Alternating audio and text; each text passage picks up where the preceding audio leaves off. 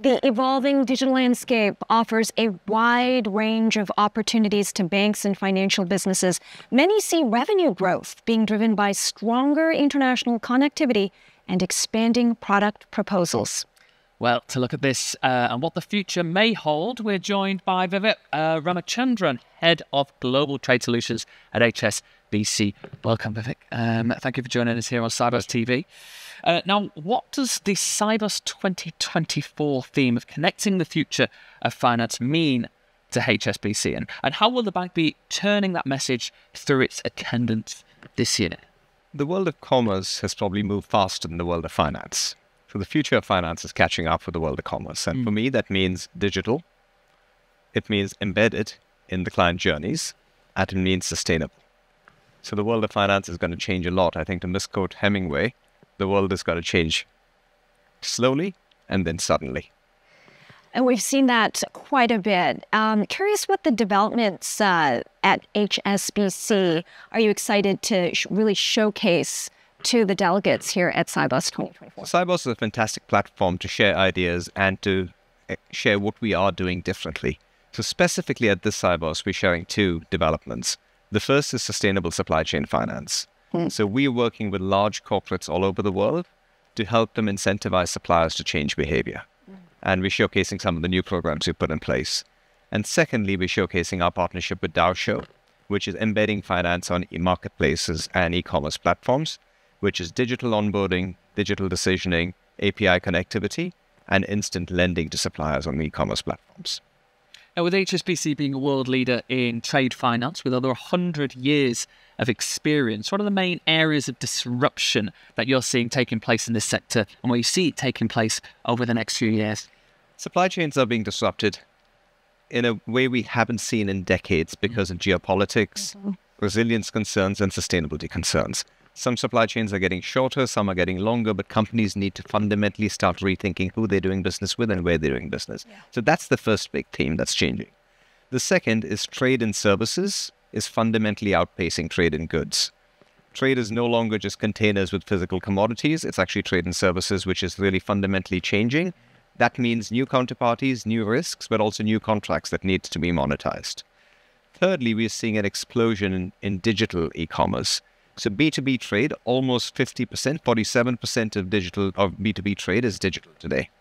And that means new platforms, trading with new counterparties, sometimes anonymous counterparties, and data coming from different formats. And then finally, sustainability is embedded in everything companies do. You either do this on your terms or you're playing catch up. Yeah. And so then how are the expectations of trade finance clients evolving? And what are the solutions that HSBC is coming up with to address them all? I mean, firstly and most excitingly, trade finance is no longer just the focus of the corporate treasurer. The CFO and the CEO care about trade finance because in many cases, it helps them accelerate sales. It helps them drive shareholder value and release a huge amount of capital that can be redeployed for multiple other purposes. So if I take the example of companies trying to embed sustainability practices in their supply chain, trade finance is probably one of the most effective instruments to incentivize suppliers to share information and also adopt new practices. Let's talk about why we're here. How important is the collaboration between banks, between fintechs, other stakeholders at events like Sibos for enhancing trade finance solutions? So trade is today still paper-based. And if we are going to change that, it requires everybody in the ecosystem to step up. It requires banks, it requires shippers, it requires technology partners. So collaboration is the only way we're going to digitize trade. So for me, an event like Sibos is the perfect occasion to bring people together, share ideas, and develop a joint sense of commitment to what we're going to tackle. Yeah, and we, of course, the focus is on the future of finance. But in your view, do you think that the pace of change of trade digitalization is quick enough? No and yes. No, because we're in 2024 and we still have over 28 billion pieces of paper exchanged every year to facilitate trade. So clearly that's not acceptable. But yes, because we are seeing tangible steps being taken. You have to digitize trade, you need a common architecture and a legal framework to adopt that. So with the UK passing the Electronic Trade Documentation Act, France adopting the model law for electronic transfer of records, we are developing a legal framework. So as I look out for the next 5 years, I'm actually filled with a fair amount of optimism that the world will change and we will digitize it. But clearly, it's unacceptable that we're sitting in 2024 and still dealing with paper. Yeah.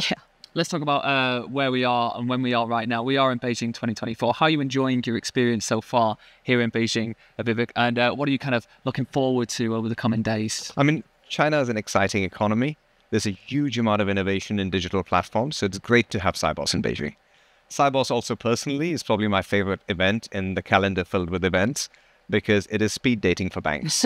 Right? So you're meeting old friends, you're building new connections, you're dealing with competitors who are also customers. Yeah. It's a really unique experience to share ideas in such a setting. It is powerful networking, powerful collaborations. And thank you so much for your powerful ideas as well. Vivek Ramachandran, Head of Global Trade Solutions at HSBC. Thank you so much, Vivek, for joining us.